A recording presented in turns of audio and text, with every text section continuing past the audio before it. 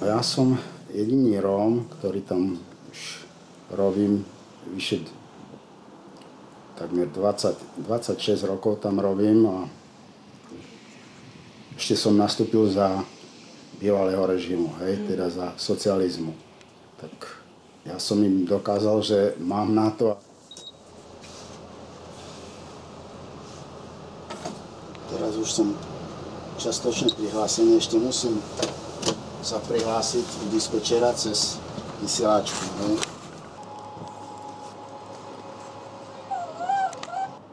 Keď nastúpite do tej práce, keď chcete sa uchádzať do toho vodiča, musíte mať zdravotnú prehľadku komplet.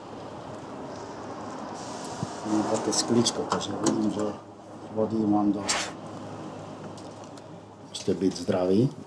Psychologické testy musíte absolvovať, hej, a každým rokom zopakujeme tie testy, hej, v robote. A táto práca si vyžaduje v prvom rade pevné nervy.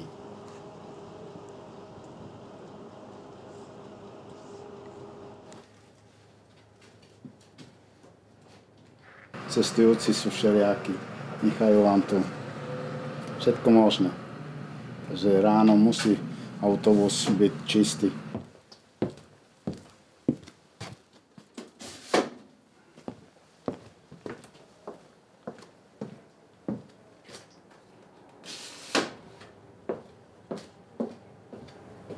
Musí o tom vedieť vedúci dopravy, keď sú nejaké problémy s cestujúcimi, alebo keď mám nejaký problém s autobusom, tak aby to vedel. Pán Petík patrí medzi tých, ktorý je taký verný vodič, čo ostal a dá sa povedať, že veľmi spoľahlivo pracuje, čo je veľmi dôležité pre dopravný podnik, spoľahlivá práca. Ráno vstávať, na čas všetko, robiť robotu, že není problém.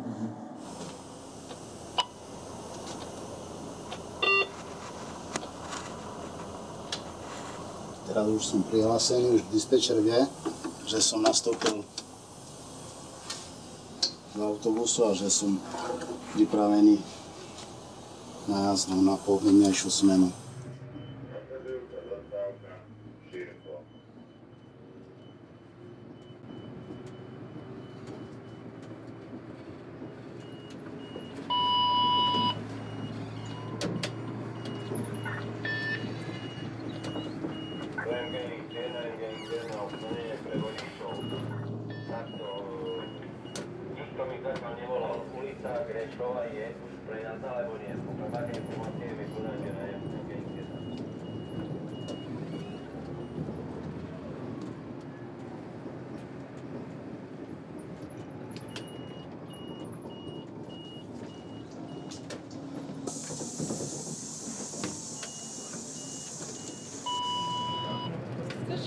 Občas ho vidím, že chodí so 17-kou, nič viacej. Tak je to nezvyčajné, že šoferuje Róm. Nenachádzajú si často prácu Rómovia. Myslím, že pokiaľ je v tom dobrý a dali mu tú prácu, že sa osvedčil, každý je v práci na nejakú dobu určitú, že na skúšku a keď sa osvedčil, prečo nie? To je ten šofer, tak to poznám, ani som si ho nevšimla, že toto je, však on už dlhé roky tu robí v tej MHDčke, no a celkom aj dobre jazdí, aj, lebo poznám takých troch šoferov, čo fakt keď stojíte, tak sa nemusíte ani držať, keď pribrzdí alebo pohne sa, takže sa nevyvratíte.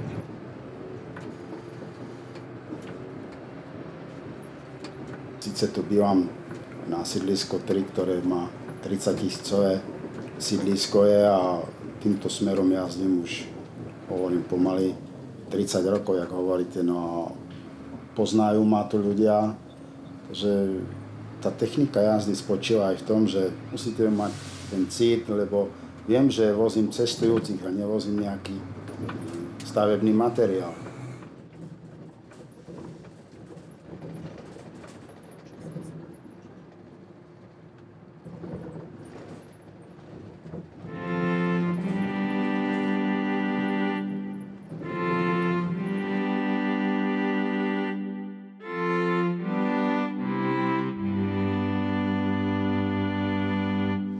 To boli všetky murári, ktorí si postavili tieto domčeky, odkúpili si pozemky riadne.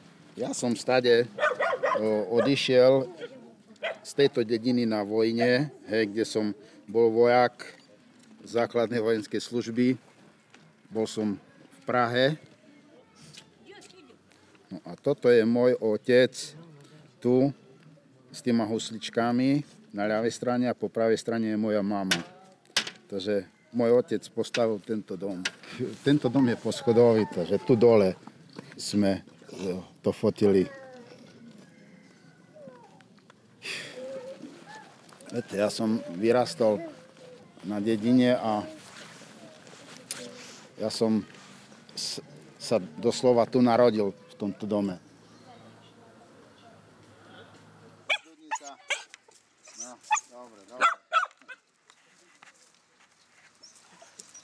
Tu sme nemali nikdy nejaké problémy, ani naši rodičia, lebo vidíte, že tu bývajú bieli, hej, záhrada jedna, druhá, tretia záhrada s bielými, takže nemáme žiadne problémy tu, že by sme nemali nejaké konflikty. Starosta mal pochopenie, že poznali tú komunitu a chceli žiť trošku inač. Hej, a preto si postavili tie domčeky. Ja som odnúta.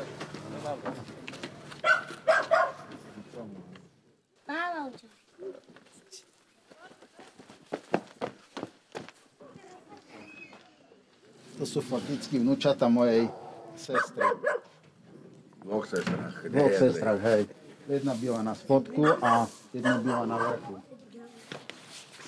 Môžete tak pozývať.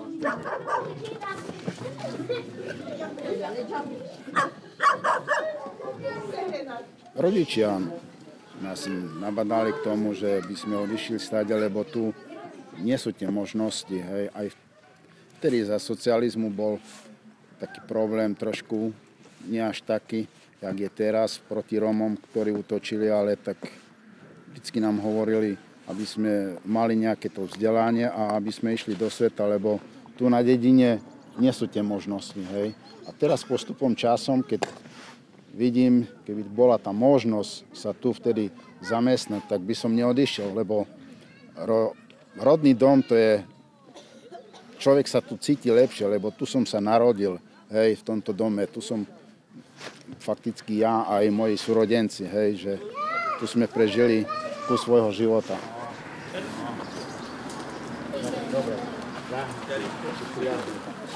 Dobre. Dobre.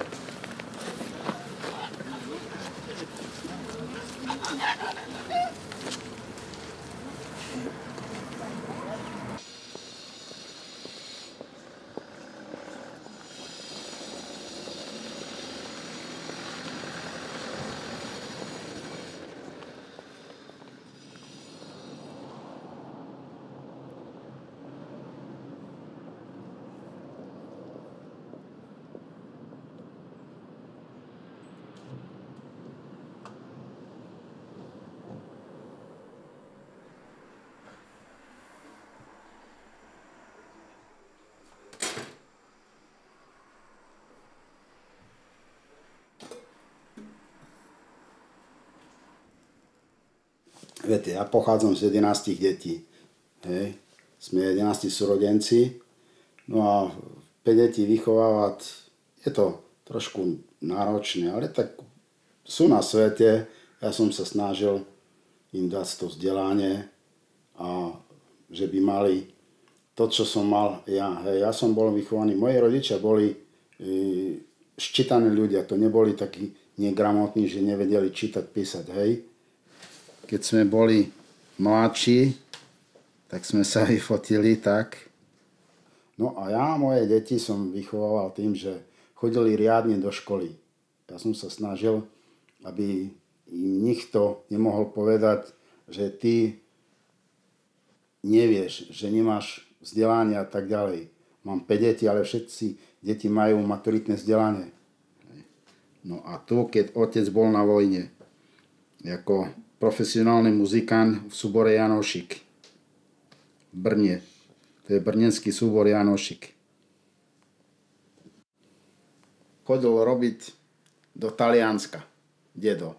On bol výborný murár a ešte lepší rezbar bol. Takže on mal takú záľubu v tom, že mal tie husličky na stene pribité a tak. Potom zbieral aj môj otec, lebo on bol výborný huslista, že to široko ďaleko nebolo takého huslistu, jak bol on. No a tú štafetu som prebral po nich. Ja, hej. Takže začal som zbierať tie husličky od tých 15 rokov. Poď sem. Tento vnúk vyhral toho roku súťaž v Trnave, absolútny víťaz Slovenska na husličky. To je vnúčka, najstaršia vnúčka, ktorá na druhý rok bude maturovať. Môžeš.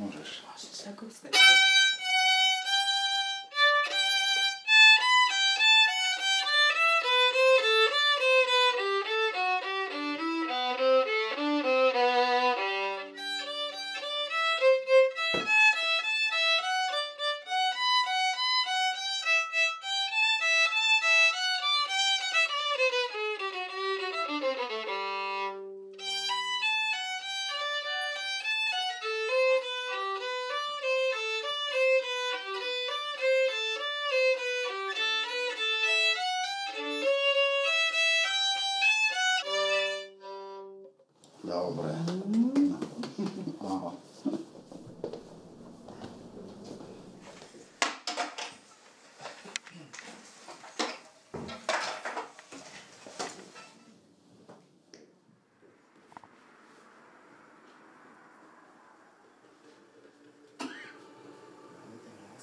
Príjemnú nedeľu všetkým. Po týždni je tu opäť politická diskusia. Vítajte pri opäť minút 12.